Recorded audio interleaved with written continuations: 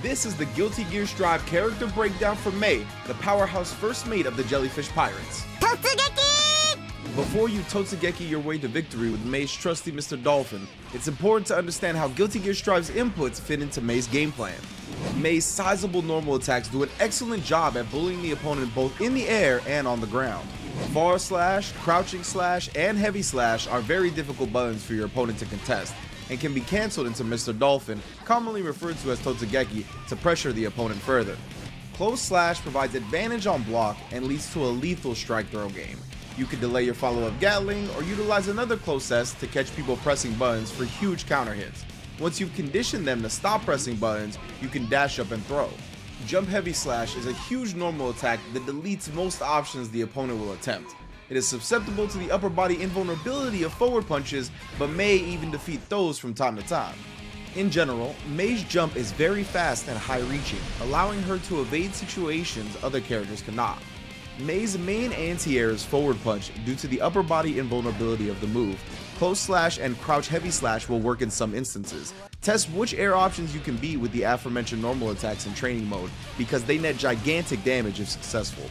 Practicing and understanding the applications of Roman cancels is important in Strive, especially if you're picking up a character that greatly benefits from them, such as Mei. Remember that you can Roman cancel in various scenarios and the color will vary per scenario, but you need tension meter to successfully pull off the RC. Her forward kick is a quick overhead. This move is almost entirely safe on block but cannot be cancelled into a special. The opponent also recovers on hit before you can follow up with another attack, forcing Mei to Roman cancel for an extended combo. Mei's special attacks cause the opponent to pull their hair out as they have to deal with fast, long-range dolphins, a very potent beach ball tool that makes the opponent guess on block, and everybody's favorite, a command grab. Horizontal Mr. Dolphin is the bane of your opponent's existence. The slash version is incredibly fast and staggers on counter hit. When blocked, Mei is left at a range where her opponent is unable to punish, and she can steal her offensive pressure back in a variety of ways. Heavy slash Mr. Dolphin has a bit of delay during startup, but nets a guaranteed big damage follow-up on counter hit and leaves Mei at advantage on block. Vertical Mr. Dolphin acts as an anti-air from different ranges depending on which version is used.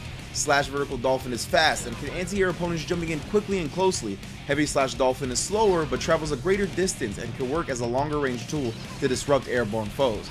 After Vertical Dolphin, Mei is free to act in the air on block or hit with another attack, air dash, or double jump, causing much confusion for the opposition. Arisugawa Sparkle sends a beach ball flying towards the opposition at one of two angles. The beach ball is susceptible to being hit and destroyed by the opponent, but provides massive advantage on block, leaving Mei free to do almost anything she wants. The kick version of Sparkle travels 3/4 of the screen and can act as a pseudo projectile. Delaying the punch version of this move after knockdowns from Crouching Dust, Slash Vertical Dolphin, or Normal Throw forces the opponent to block the beach ball as they rise, leaving Mei with a plethora of options to open them up. Practice using Roman cancel during the active frames of this move to create a lethal offensive game. Overhead Kiss is Mei's command grab and grants her a meterless combo follow-up whether you land it mid-screen or in the corner.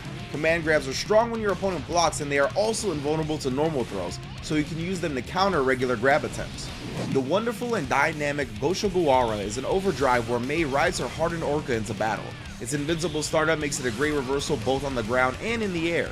The overdrive has 2 hits and only the second hit can wall break. Roman canceling this move causes Mei to hop off the Orca, but the whale continues, allowing you to present a deadly setup. In her great Yamada attack overdrive, Mei sends a giant pink whale to fill the screen and delete health bars along the way. This overdrive has no invincibility and very slow startup. It can be used as a hard call out anti-air when Mei's back is to the corner, but it is primarily used when Mei has 100 tension, so you can Roman cancel after activating the overdrive and present the opponent with a mix-up as Yamada is about to hit, resulting in massive damage. Mei is an incredibly fun and powerful character to learn and Strive, so grab your anchor, invite your aquatic friends, and Totsugeki your way into the Guilty Gear Strive Open Series. Go to compete.playstation.com or sign up in-game. PlayStation